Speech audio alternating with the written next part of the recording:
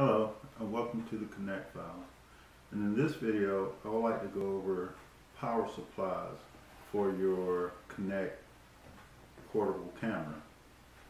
Alright, when we first got started we would basically just hook it up directly to an outlet. And once everything was in place we just basically used an extension cord if we were in a small confinement one room. Once we really decided we wanted to go portable, we used a larger extension cord for outside applications just to be able to move around, or if we were in throughout the house, if we wanted to go throughout the house and wanted a long range, we would use a bigger extension cord.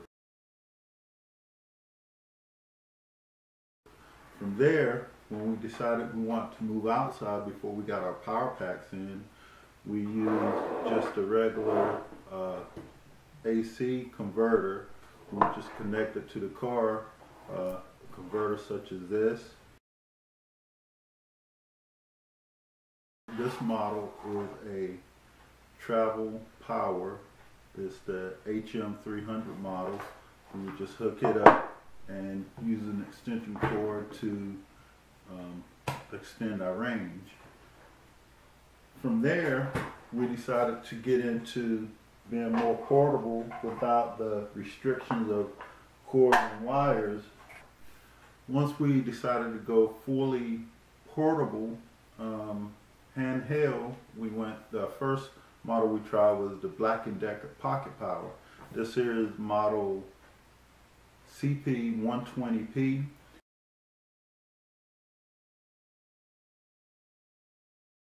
Its inverter output is 115 volts at 16 watts, and it also has a USB connection as well.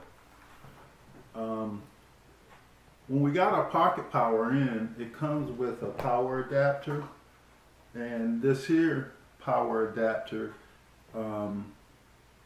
is not recommended. Like I said, this is what it came with, but the power adapter burnt out, and so we went to a universal adapter such as this, and we started powering up the pocket power with that. We also found this here is a JVC AC adapter. It worked as well. During the time we used this, we were charging it with this here adapter, and I'm not sure if we got a full charge on it. So what we're going to do is we're going to try to use it again. Both units charged up, and like I said, when we were using this, we could only get one unit to charge. It would not get a full charge. The light would blink, blink, blink. And even now, up to this point, when we plug this in, it doesn't even power on. So this here adapter is not recommended. They burn out. We have one for each one of these chargers, and both are burnt out. And like I said, we use this here. It's called the power line, and what it is a universal adapter, and it charged both units along with this JVC AC adapter. It fully charged both units. So I will be reconnecting the Black & Decker Pocket Power to see how long the charge will last. One more thing about the Black & Decker Pocket Power is lightweight, and it says it's less than a pound. From the Black & Decker Pocket Power, we went to the Celestion power tank.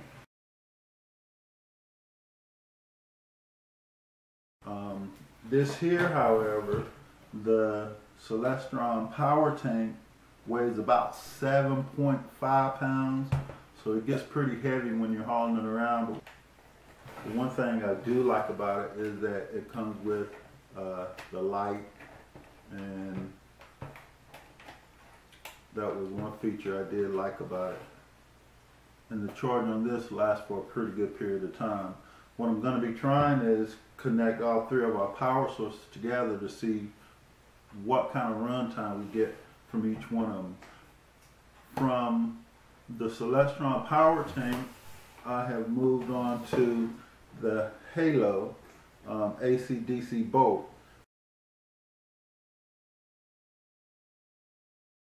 This model is the 58830, and the reason I went with this is because it has the AC adapter built in on it. There's another model that's just like this, but it doesn't have the AC adapter on it. And we will be doing a run test. I haven't really took this out to see how long it lasts, but we will be doing a run test. So I'm thinking as far as connecting all three and just letting them sit for a period of time to see how long they will supply power to the units. But like I said, those are the power supplies that we use. And there's one other model that I've seen that's pretty popular with the portable units, and it's the 10-pack AA battery pack. I'm not sure how long that works or what kind of charge or run time it has, if there's anyone that's out there using it. I'd like to hear from you. One of the DIYers or the people that are putting out the SLS cameras, I would like to hear from you, or like I said, someone that's using it. Let me know what kind of run time you have off in these. I know with the amount of power that the SLS or the Kinect camera pulls, it runs through these within an hour. This here, without a good charge, knowing what a good charge, like I said, will normally hold up for about an hour, 30 minutes to an hour. Now that I have something to give us a full charge, we'll be connected to see what kind of run time we have. The Celestion, it would last, I think the longest time I ran on it was about 2 hours, hour and a half, 2 hours. Like I said, I'll be connecting all these devices to see what kind of run time.